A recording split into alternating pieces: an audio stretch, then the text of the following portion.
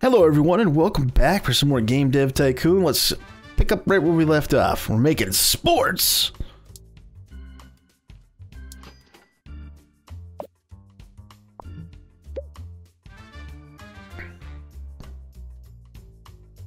Okay. Yeah, that looks good. Get me a sip of tea here, excuse me.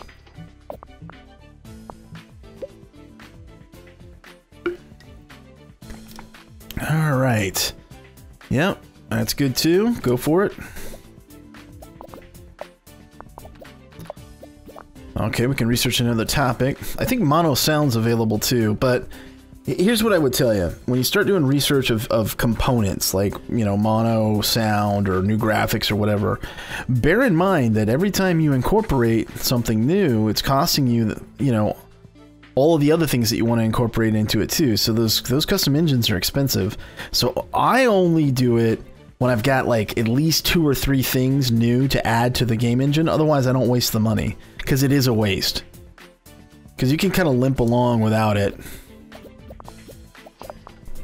So we need to beat, basically we need 1919 in each category would be good, or 17/19 for design and tech.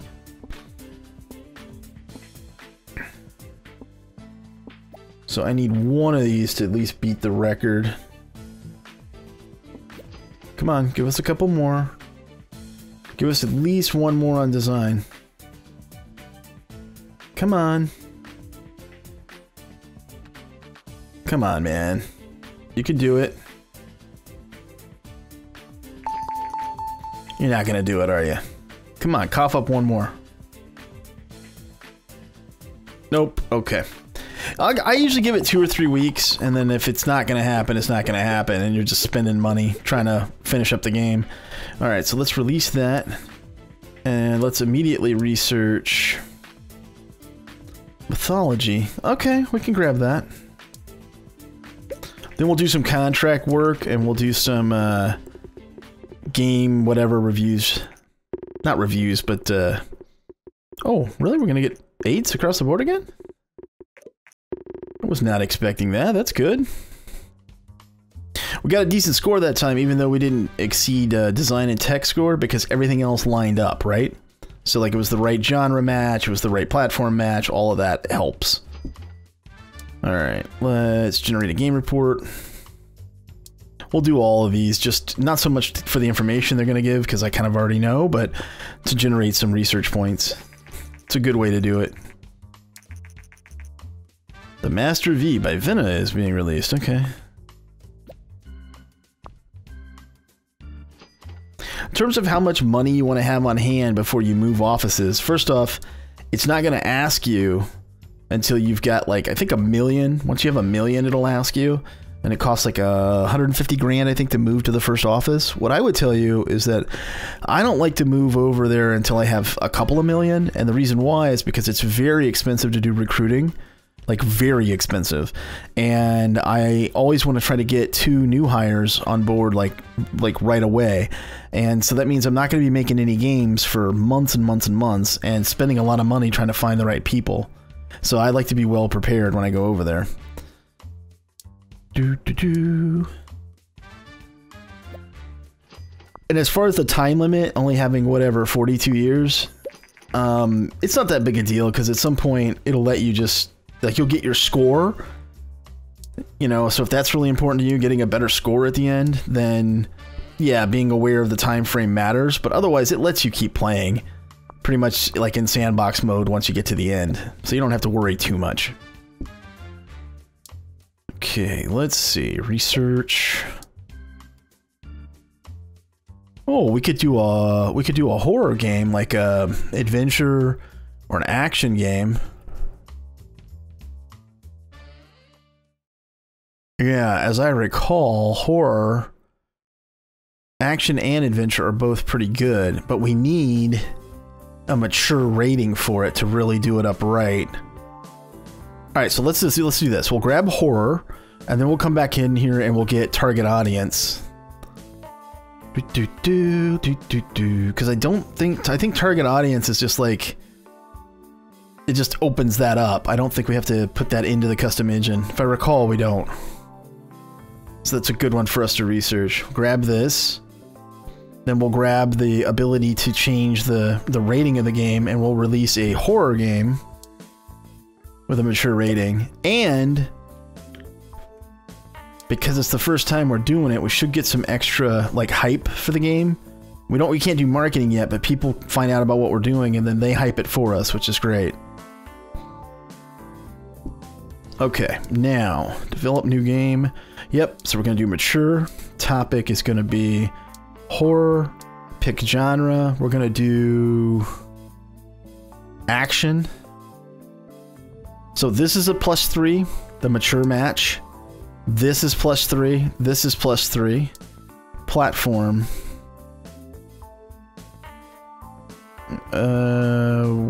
Action is 2. Action is 2.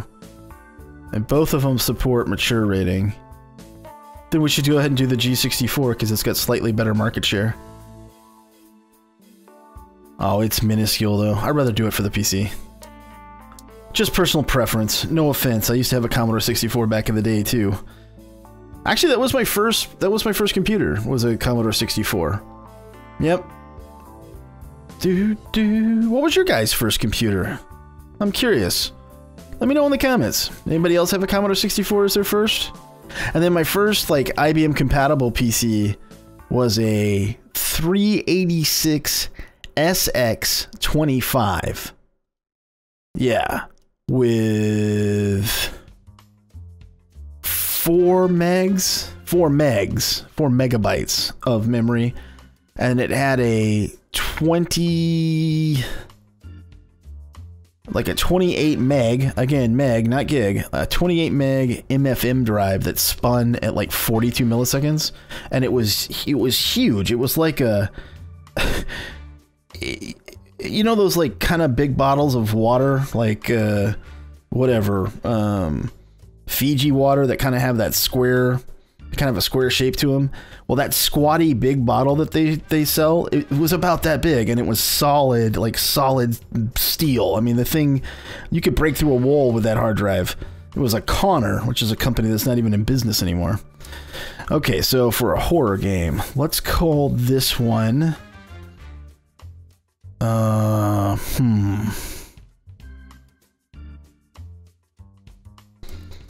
The Dark Knight. No, we can't do The Dark Knight. That's not gonna work. Oh.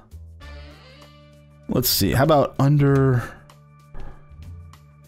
No, I don't want to use one of those names yet. Because I've got like series that I use in my head. Let's do here, we'll do something. We'll just do this. Scary Stuffs. Yeah, this one's Scary Stuffs. Then we can do Scary Stuffs like 1 through 8 or whatever. We can do sequels if it turns out well. Okay, gameplay's up, engine's up. That all looks good. So I want to do RPGs and I don't think we've made one yet. Okay, marketing's open.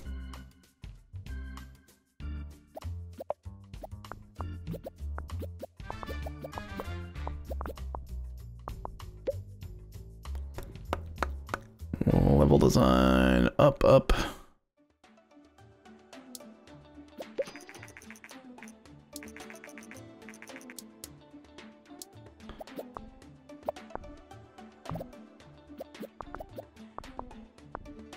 Okay, 8/9, sound up, graphics down.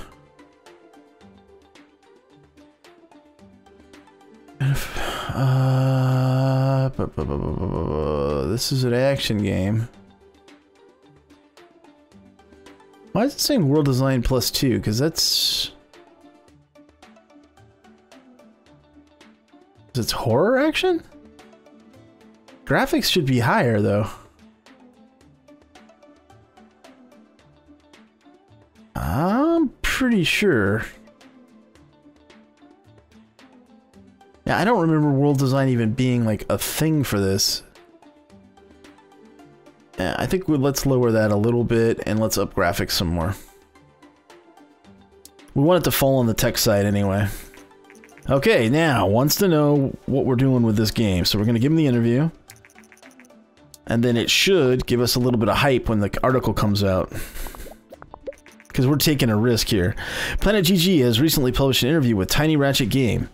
According to the interview, the company is working on its first game targeted at mature players. Mal, owner and CEO of Tiny Ratchet Games, said, "We think that players are looking for more mature content in games, and we're willing to take the risk to give it to them." Yes, we are the one-man show that we have here. Okay, so we've got a little bit of hype, 14, which is good. Help sell some more copies. You can't keep, like right now, I'm trying to get us some more. Yep, have more than 1 million. Yep, thank you. Or when you get more than 1 million is what it was saying, then we can move.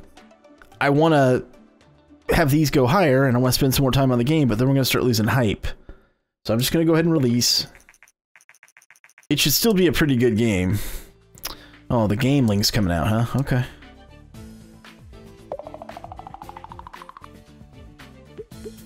Okay, new topic, new combo. Okay, so 2D graphics version 3 and 3D. Yeah, we need 3D graphics version 1 is what we need. Alright, let's see. Research. We can pick up that. Yeah, let's do that. And usually what I do is I grab the 3D graphics once it opens up, and then I just continue researching that line. I don't research 2D also. Some people do. I don't see the point in that, really. Okay,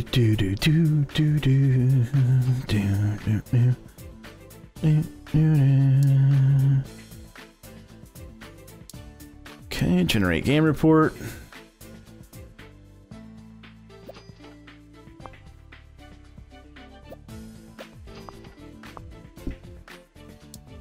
Okay, now we're going to do some contract work. We're going to pick up something else, maybe casual games, or we're going to research something else. Because the game link just came out, so we could build a casual game for it. Oh, we could do like fashion or something. We could do like a fashion RPG or a fashion simulation game.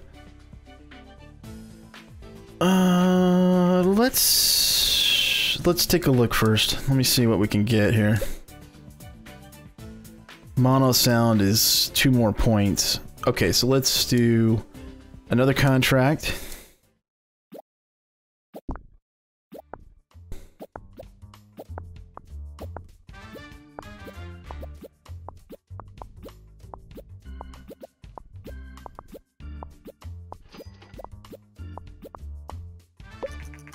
Okay, contract failed, got a penalty of 11K, which you still make money even if you get a penalty. So it's kind of like just do it for the research points, really, not for the money so much. Okay, game tutorials or sound? Actually, I think I'll take the gameplay one.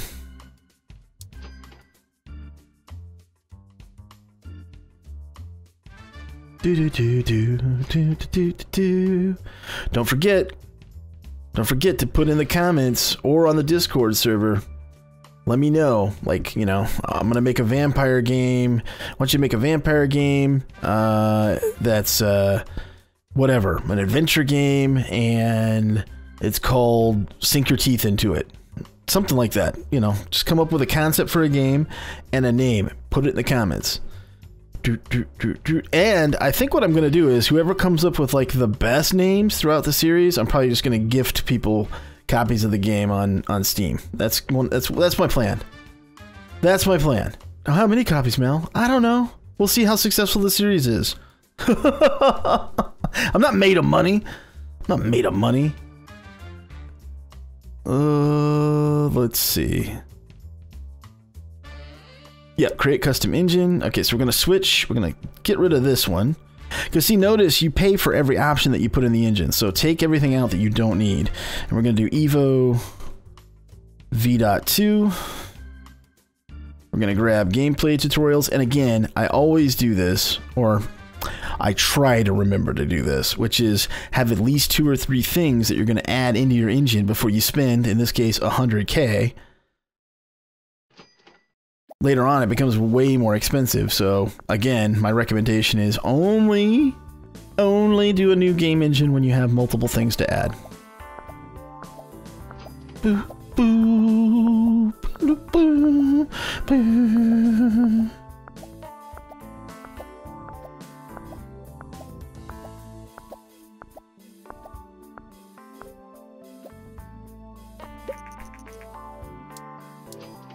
Okay.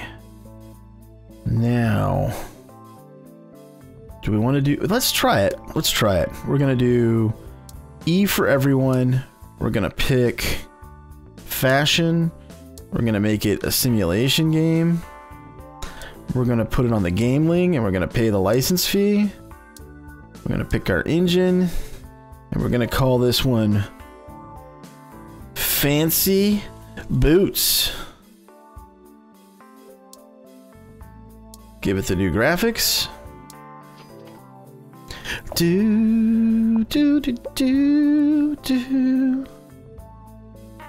Okay, we'll grab gameplay tutorials and save game engine.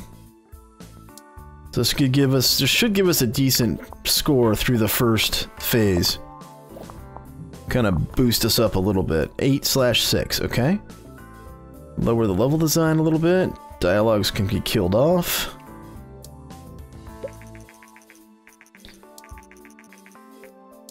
Yeah, we got it.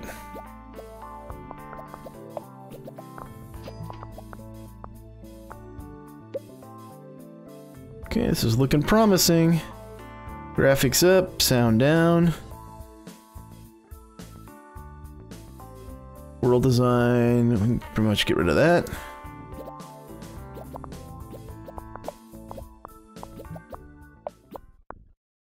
Okay, so we've set a new record in design. I don't know if we're going to get any more tech here. I doubt it. Yeah, let's just release. This will be decent, or it should be. As long as the topic is okay on the Gameling, which I'm not 100% sure on. That could hurt us on the rating. When we start to get our reviews, if the fashion simulation on that particular game platform, that might be the only non-match that we have, which will severely hurt our score, actually. So hopefully, it's good to go. Okay, new topic. Hunting? Alright.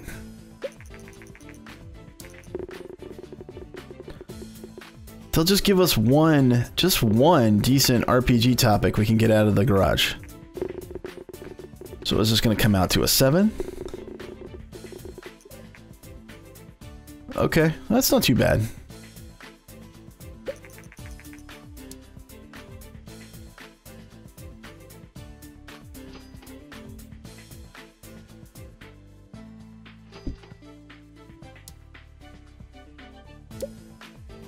Come on. Oh, space is pretty good. We could do a space action game. You would think that you could do like Mass Effect and do like a space RPG, but space RPG doesn't seem to work out too well. Sci-fi, however, does. So, well, Fancy Boots set a record. Nice. Go Fancy Boots. Is there more contract work? Yep. Okay, so here's what I'm going to do, folks. I'm going to end this one here, and then I'm probably going to play just a little bit on my own until I've set the stage for us to really get out of the garage, okay? So when I come back in the next episode, I plan on being on the cusp of us being able to get out of the garage, okay? Hope you enjoyed this one. If you did, hit that thumbs up. Keep the suggestions and ideas for games coming, and I'll see you later.